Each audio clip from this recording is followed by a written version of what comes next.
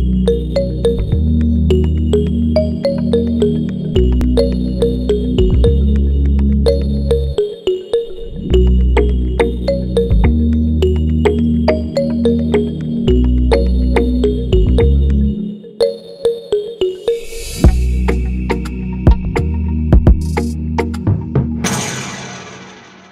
am here with Leonard Buschel. Did I pronounce your name right?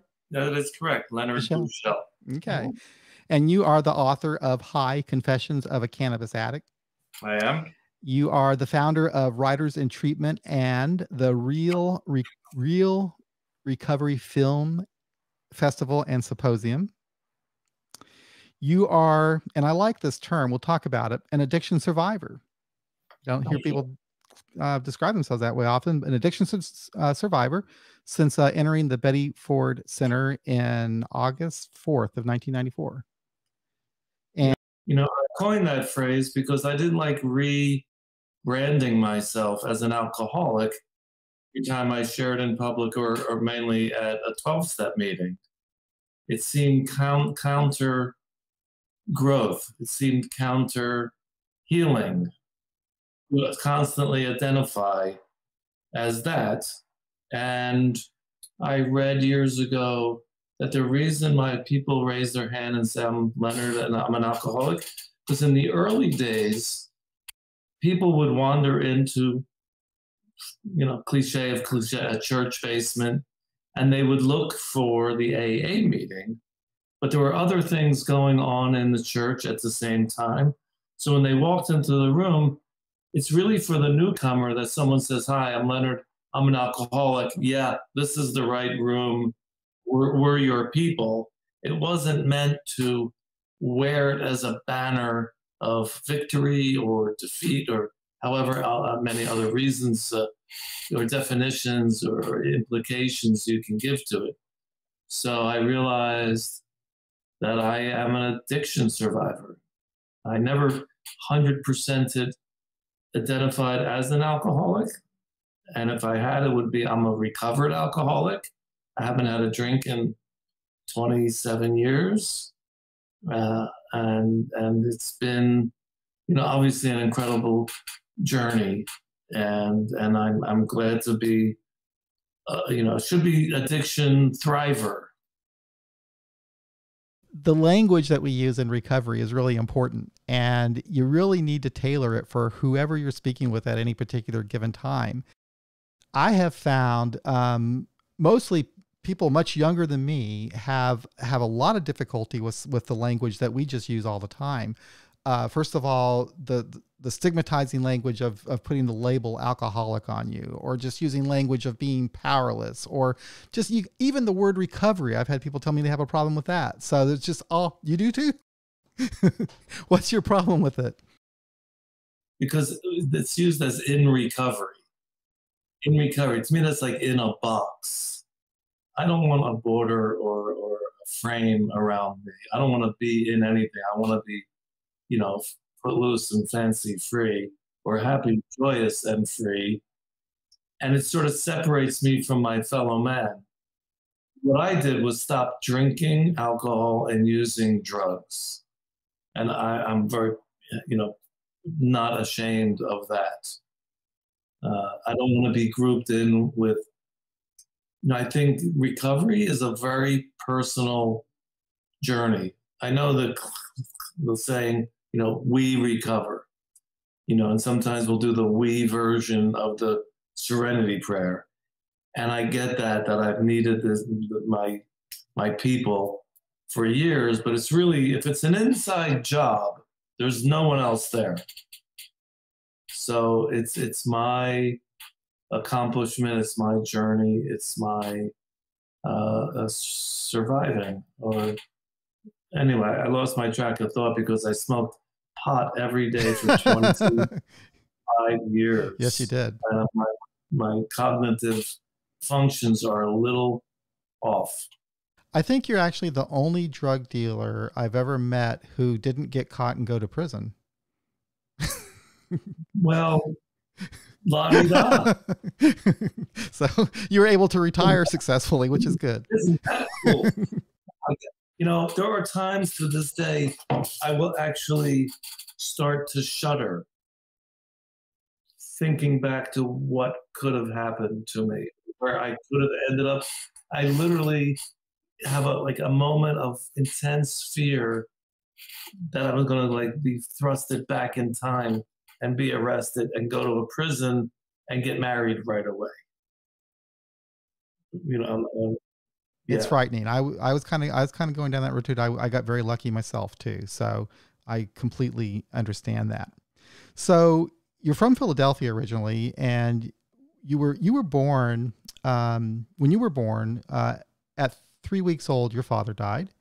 You had a serious heart problem, and you had asthma.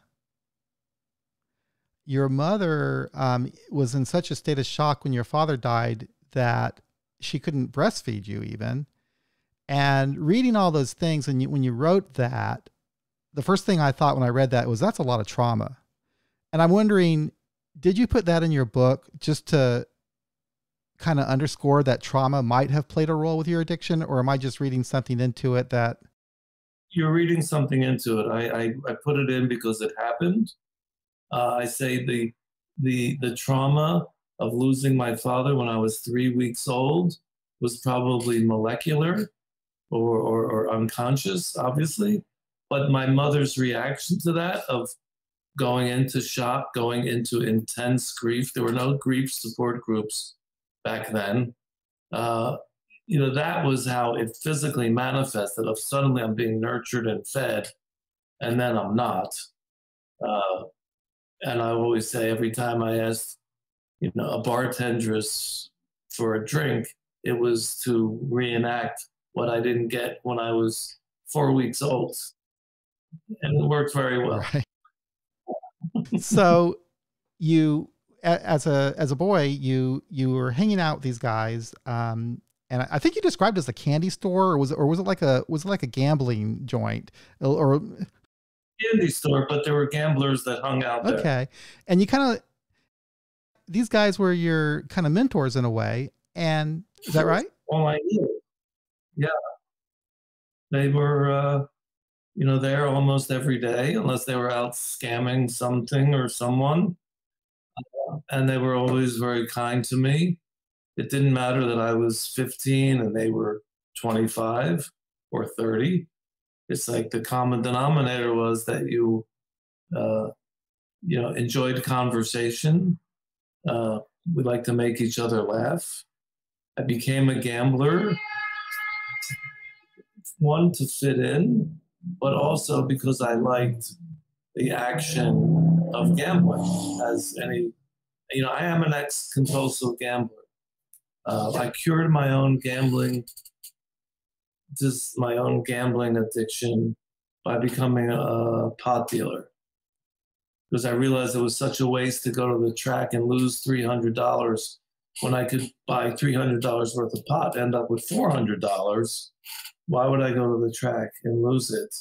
So that was because I was really a tried and true compulsive gambler. When I tell people, well, of course, the first time I went to Las Vegas, I had to call my mother and ask her to wire me money to fly home. And I've heard that other people go to Las Vegas and they don't lose every last penny. They actually have a ticket home or whatever. And I thought, how could that happen? The only way I can win in Las Vegas is if I'm way ahead and I have a flight leaving in an hour. And they really have to pull me out of the casino. But otherwise, I liked being in action. It's not that way anymore. I can walk through a casino and not play anything or gamble. They call it playing because it's like they manipulate the language. When you go to Las Vegas or Atlantic City, hey, you want to go play? Hey, no, do you want to go gamble and probably lose? Yeah. That would be the whole sentence. Yeah. True. But they call it, you want to go play. Yeah, okay, I like to play tennis, but I don't like to play slot machines. Well, these guys that you hung out with, one thing that they did, well, they taught you to gamble, they taught you how to make money off the spread, but another thing they did is they took you to the movies. Yes, And yes, is that when you discovered your love for film? absolutely. We would, we lived in a little neighborhood outside of Center City, Philadelphia, and we often went down to see the first run movies downtown.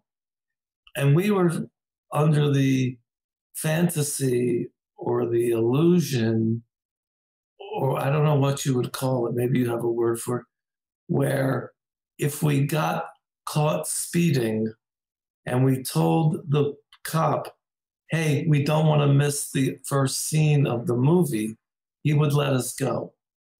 Like that's how important it is not to miss the first, that you would speed. And I thought, oh, if we get pulled over, we'll just tell them we're going to the movies and we can't miss the opening scene. That probably wasn't true, but luckily I don't remember getting pulled over, but I do remember speeding a lot to get to the movie theater on time. Nowadays, you don't have to do that because they have like 15 minutes of trailers before the movie. By the time the trailers are done, I forgot what I actually went to the theater to see. But in those days, and it was foreign films. It wasn't Hollywood product. It was, it was an art house not too far away. We would go, and it introduced me to a whole nother language of films other than comedies and love stories and that. So I'm very grateful. In fact, to this day, and I'm sure it's in the book, if there weren't foreign films, I don't know if I could have lasted. Because as I said, films became my drug of choice. Once I got sober, after a week, I thought, I got to get out of my head. I have to go to the theater. And I remember the first time I went, I freaked out because I'd never been to a movie theater not high on pot. And the first time I went completely sober, I felt my muscles releasing THC into my body where I had to think, did I get high on the way over here? Yeah. Because after being, high in theaters 1,000 times, and then you go not on anything, the body has a memory and it remembers being high. And it was a little uncomfortable until I told myself, no, you didn't get high. This is just THC is still being released from your muscles where it's stored for weeks, if not months. And just, go with it, deal with it. That doesn't happen anymore. Now I'm like sober as a, I don't know, I would say a judge, but I don't know if there's any judges anymore. That was like a satire, a satirical statement way back when. So, so to start a film festival 14 years ago was like 14 years ago. Wow. Yeah, it was like the butter on my bread to be able to do that and make a living. And we get 150 submissions a year from around the world, shorts, documentaries, feature-length films, and I have to watch them, unless they really stink by the middle.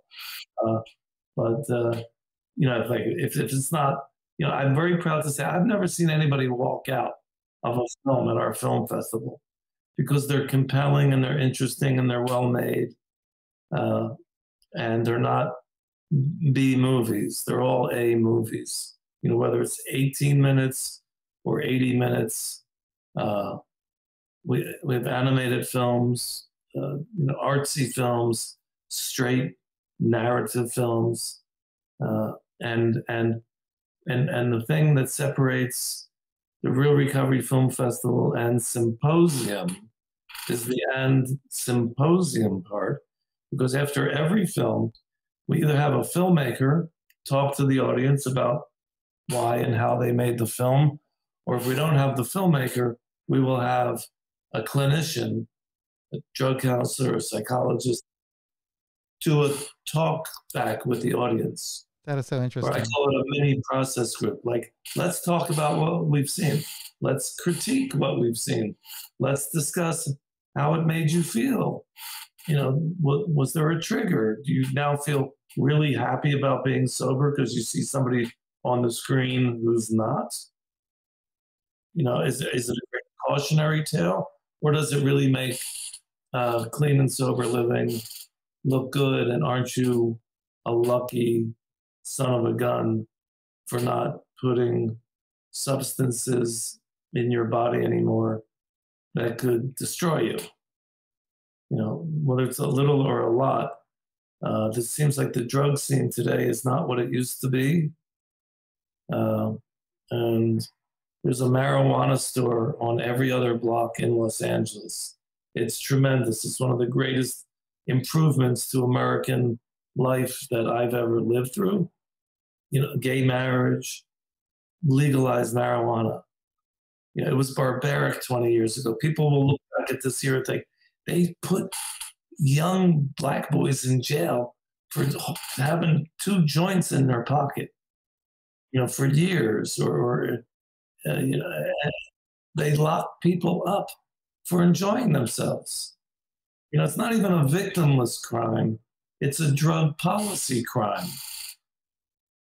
Like how some husband can sit in front of the TV and you know, drink a half a bottle of Jim Beam, get nasty to his wife, and the guy next door is snorting 4 lines of coke.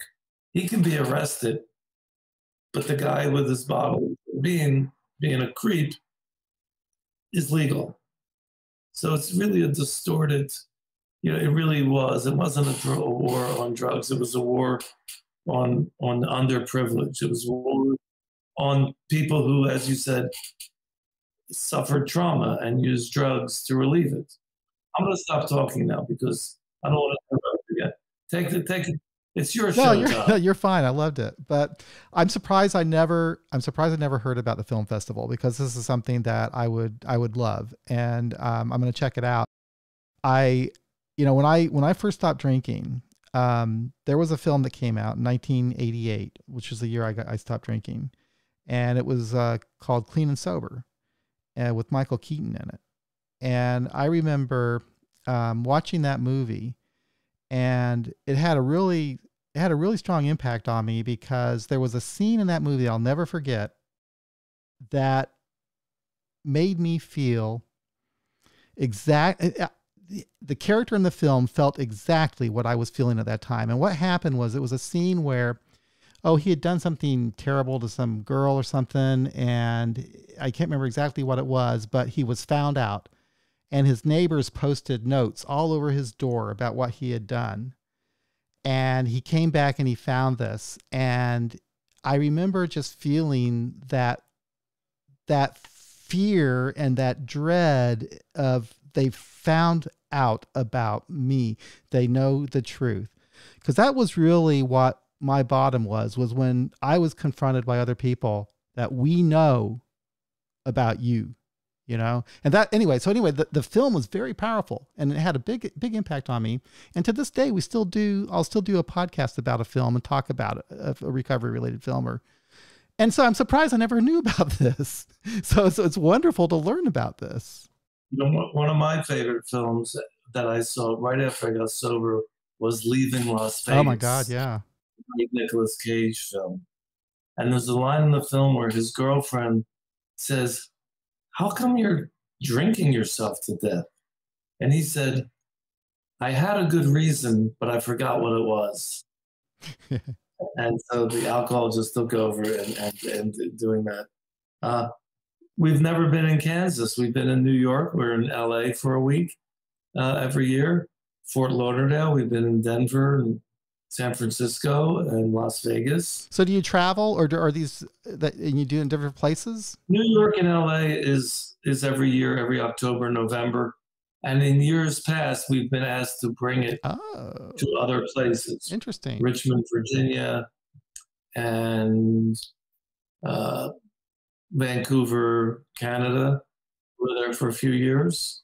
So maybe there's someone in Kansas Or is it Kansas City? Kansas City. We're in Kansas City, Missouri. Kansas City, who wants to bring us there for like a 3-day festival, like a Friday night soiree, meet and greet with a movie, and then all day Saturday and all day Sunday we can show films. It's possible. There's a great arts community here in Kansas City. We have a really great theater community here. A lot of different theater companies and stuff like that. So it's for a city of our size, it's pretty incredible. I think I'm pretty proud of that, and I've always enjoyed that. But it's always possible. You never know. I might maybe. Who by the way sponsors this beautiful podcast? Oh heck, right now we do have a sponsor, SoberLink. SoberLink. They're not. I don't have them listed here anywhere right now, but I put them. Is that the testing yes, device? Yes. Yes, they're a sponsor they help. Newsletter, the Addiction Recovery e-bulletin that comes out once a week. It's an e-magazine. It's completely different every Tuesday. SoberLink is one of our supporters. Have an ad on there. They're very nice people. They came to me and they asked me if I'd like to have them as a sponsor, and I thought, okay, well, first of all, I wonder if my listeners are going to have a problem with a breathalyzer company, sponsoring the podcast or whatever. But they also do a lot of good work with the recovery community and are very supportive of that. And they've been wonderful to me. So yeah, they've been great. They keep the roads safe. They do. Because their biggest customers were trucking companies and the drivers, because when you breathe into it, it takes your picture, takes your blood alcohol, and sends your location to wherever it's programmed to send it. So trucking agencies got a reduction on their insurance costs because their drivers would blow into it before they took off on their trip, and it made the roads a little safer. So SoberLink does a lot of things. Yeah, they're good. They've been good to me. So does the Experience, Strength, and Hope Awards follow the film festival? Or is it connected to that, or is that a different thing altogether? It's a completely freestanding event that we were doing in March of every year, but then the pandemic came through, and so we had to postpone it for 2 years, and we had it in this last December. And it's in this beautiful museum where we have the honorees, and someone does some music, comedian is the host, and it's the Experience, Strength, and Hope Awards. And those are for books, for author. Those are for memoirs, for people. Not for sobriety. It's for people like Buzz Aldrin, who took the time to write a memoir about his alcoholism and his journey. Lou Gossett Jr., the Academy Award-winning actor, he wrote a book. John Taylor, the co-founder of Duran Duran, had a book. He was the recipient one year. Terrific people. Mackenzie Phillips, the actress and advocate, she got the award one year. Pat O'Brien, the legendary sports announcer, he wrote a terrific book. His book is like a who's who of the 1980s and 90s in sports and show business, because he started the show Access Hollywood. And he was the narrator on like 4 Olympics, which means that's like a 16-year stretch. Anyway, so Pat O'Brien. So that's something we do separate from the film festival. Memoirs are great. I like reading them. I enjoyed reading yours. And I wonder if you could tell me what inspired you to write this? Because I had, I say it because I have 2 sons, and I wanted to leave them something where they would get to know me. They're very proud of me that I wrote this. I don't think I've never been as proud of myself for anything as I've ever done as write this book. It took 8 to 10 years. It's very hard work. And if you want to experience how old you actually are, write a memoir and delve back in. I thought you were going to say when I talked about the asthma and the heart condition, it's, you have to be willing to, uh, to look at those things and almost to re-experience some of it. I realized that having had asthma, serious asthma as a kid, that was very traumatic. I've been in too many ambulances being rushed to the hospital, not lately, but in my life. And so I never had that was a long illness. That's a disease. You want to talk about a disease, asthma. You wrote too that you almost felt as if you were a burden to your family because of these ailments. Well, I was a burden to my family because my mother never knew when the next phone call was going to be me in the police station or a hospital. She was more concerned about that. Being in a hospital, due to an asthma attack or an injury or some other, act of violence against me because, drug dealers do, it's not the safest career, but it's a career. And I got very lucky. Yeah. Got very lucky. You started smoking marijuana in high school. Was it your senior year in high school? Okay. Yes. Which I think is the appropriate time to start smoking. And from the beginning, you knew that was the thing for you, basically. Love at first toke. It made my life go from black and white to color. And 5 years later, when I started doing cocaine, it went from color to technicolor, to 3D. It was a great compliment to the weed, or I don't know what they call it now, ganja, that time. There's a great little piece in the New York Times on Sunday. There's an interview with an actress about what keeps her going and her favorite things and her favorite authors and made movie. And the last thing was indica. And she says, it's indica. I have a tincture of indica that I put 3 drops under my tongue at night and it helps me sleep. Then she says, one time they accidentally mixed it with sativa and that was all wrong because all the sativa made her want to do was get up and write down new ideas. The body high, the head high.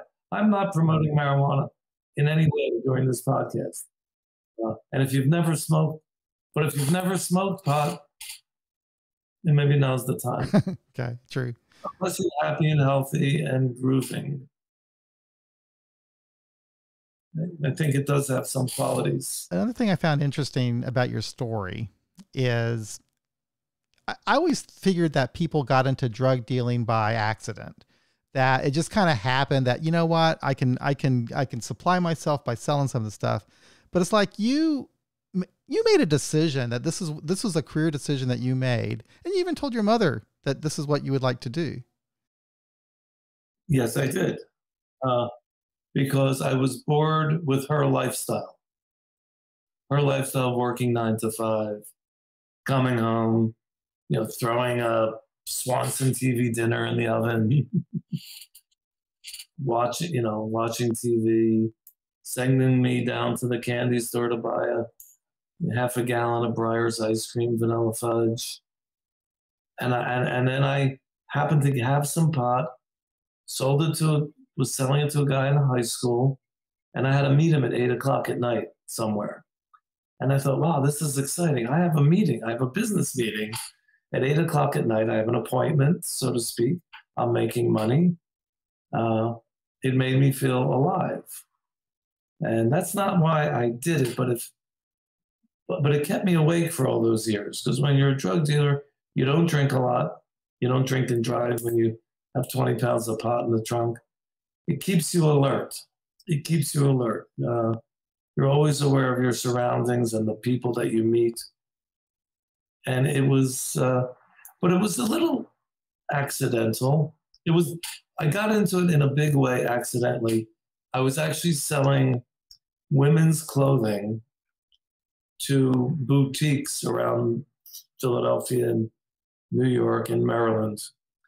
And the guy I was working for, and I think the only reason I was working for him was because he was a student of macrobiotics.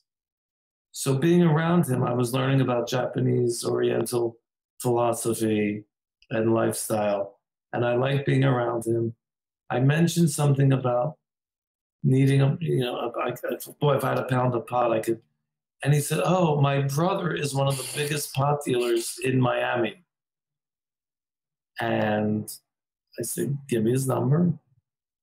And now I could go to people and say, "Hey, I can get 300 pounds of pot in Miami at a very reduced rate," because this guy was a big importer. And that's how I got into it as a career. Before then, it was just a sideline. But once that happened, and I borrowed 30,000 from a neighbor, and that I was often running, so to speak. Yeah. Going many now into the future, and you're learning about recovery, and one of the things you wrote was something that you have to learn to sit with the boredom. You have to kind of lower your expectations for excitement, or something along those lines. And I almost think that it's like, we're almost addicted to that drama and that excitement as much as we are. That's part of. They asked Robert Downey Jr. once, why were you such a crazy drug dealer? And he says, "I think I was addicted to the sneaking around, going out at midnight to meet somebody. That's interesting. That's dramatic. That's cinematic. Eventually it'll get you in a lot of trouble." What were you just saying? Well, something about you had to sit. You almost have to sit with the boredom. In recovery, I was a drug counselor, and I did a group of, you have to find your inner nerd. Eventually, you're going to be a nerd from time to time. You're always going to be hip, slick, and cool, and get used to the boredom. Get used to reading. At least if you're reading a book, you can't be bored. But get used to it, because more people, I think, have relapses not when they get a raise at work, but not when they get fired, but when they get a raise, because now they have, some freedom, some energy, some money. But when you get fired from a job, you call your sponsor, you go to a meeting, you talk about it, and it's okay. And the same thing with boredom. When you're doing things, you and your mind and your body are occupied. And the old saying, idle hands are the devil's tools or playground. So I think same thing when you're in at least early recovery, and that to me is the definition of a good rehab, where they keep you busy from morning till night. A little downtime, little nap time, but keep people busy and focused on. I always said, rehab is the greatest place in the world if you happen to be a narcissist. Because when you check in to a treatment facility, all they want you to talk about is yourself. Right. They want you to write about yourself and talk about, and go to group and tell people how you're feeling, and tell people about how you used to feel. So it's I think anybody out there who's on the cusp or the precipice of a disastrous drug or alcohol mistake, going away for a month is like, it's better than any vacation. Self-discovery is more exciting than most anything else I can imagine. It is. And it does take a lot of courage. You wrote about that. And I think a lot of us, when we get lost in our addiction, we lose ourselves. And, at least I did. I needed to figure out why I reacted the way I did to things. And so taking the time to look at my past was constructive in that I was able to see some patterns about why I was behaving or reacted in certain ways so that I could change my behaviors going forward. And it was important to take a look at yourself like that, I thought. Mm. But may I ask, if I'm not being too personal, what was your drug of Alcohol. good old Yeah, alcohol? I did smoke marijuana, but it would make me very, very paranoid. And I just, Right, and I couldn't drink during the day because it gave me a headache. I had to drink a lot, especially if there was a cocaine or ecstasy to snort. In our very first film festival 14 years ago, we showed two of the greatest classics, The Days of Wine and Roses, and of course, Lost Weekend, which is a little overly dramatic. But there's a scene in The Days of Wine and Roses where Jack Lemmon has hidden the bottle in the nursery. He doesn't remember what plant he hid, and he's like dirt, just intense. And like it's hard to watch because you can see them, and there's no better example on film of craving than I think The Days of Wine and Roses, which I'm sure is streaming on some channel somewhere. yeah, it's a good one. There's a lot of movies out there. Anytime I watch a movie, that's a scene that's a good scene. But the scenes that always get me, that bring up the emotion, is the scene where the addict is finally confronting the truth. That moment when they say I'm an alcoholic, or I need help, or that moment for when you're finally realizing the truth. And I think the reason that it affects me so much is when I see that on the screen, is because that is what, when I was first getting sober, it blew me away that I couldn't see that I had this problem. Denial is more powerful than active addiction because it's all brain chemistry. It's literally is in your head, and you can be in full on denial about other people and certainly your own habits. It wasn't until I did, and then I'll let you go, but the first step in Alcoholics Anonymous is, and I did it at the rehab where I had to write down 10 incidences that could have had a catastrophic effect, that could have ended catastrophically based on my using and drinking. And so it took me a couple days, and I wrote down these 10 incidences, and then you have to, share it with the other guys. And it was only when I read it, I thought, this person is insane. Whoever wrote this is crazy and suicidal. This is someone who is suicidal. But it's only when you condense it all on paper, written by hand, that it's, because if you do something suicidal every 6 months, you forget that you did it. Or if you drive drunk dangerously, a year later you forget. When you write it all out, you think, oh my God, this person is insane. If you go insane slowly, no one will notice. But when you write about all these, potentially disastrous things, so that's what made me think, okay, there's no question I belong here. Right.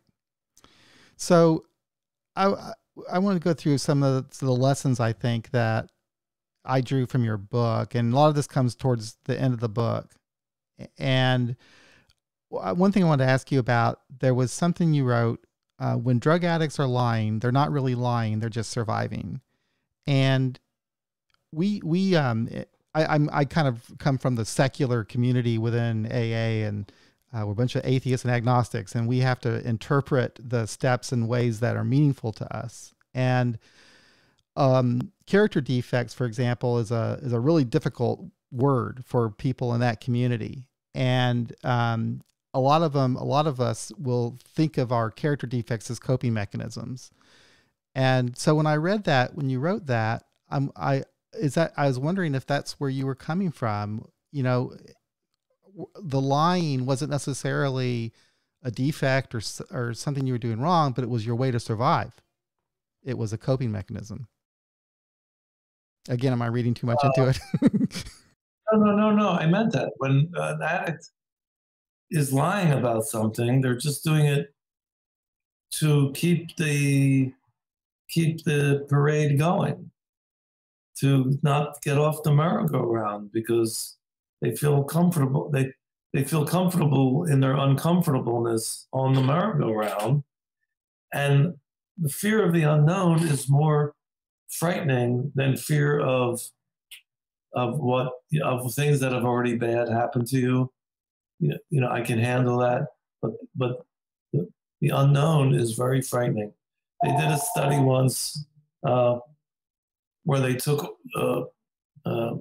foster children away from their original parents, and then like 2 months later they say, do you want to go home where you were being abused, or do you want to go to this better foster home? And invariably some of them would say, I want to go home because at least I know what to expect.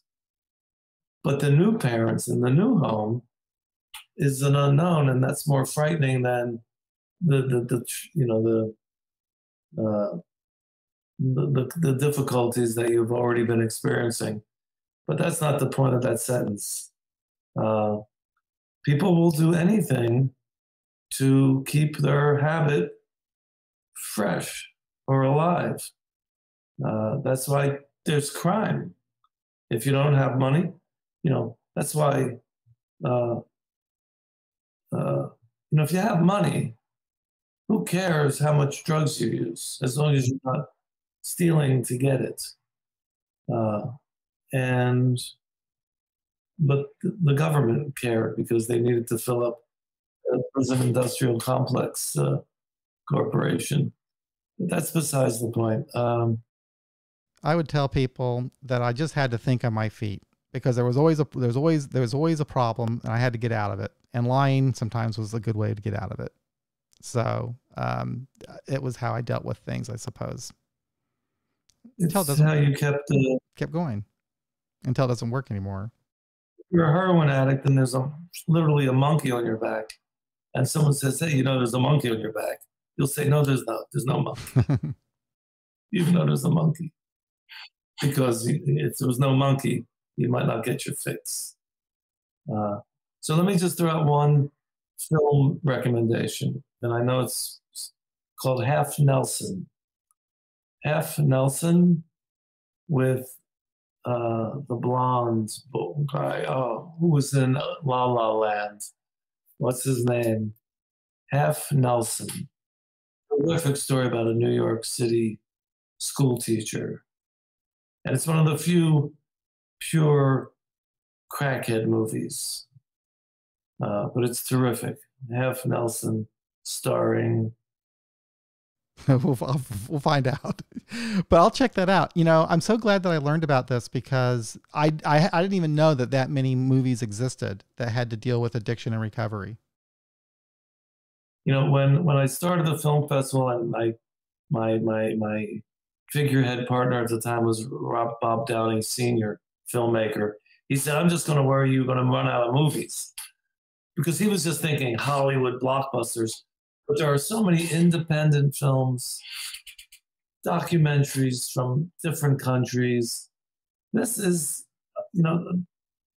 filmmakers, be they professional, and Hollywood produces a few great drug movies every year. Rocket Man, I think, being the last great one. And certainly TV shows. Have you seen Dope Sick on Hulu? Oh my God. It's a true story about how Big Pharma actually created the opiate epidemic that kills 100,000 people a year. How they are 100% responsible. But it stars Michael Keaton. If you like Michael Keaton in Clean and Sober. Clean and Sober, you'll love him in this, because he's not clean and sober. He is when it starts, but he's not. Check that out. But we get, like I said, 150 submissions a year.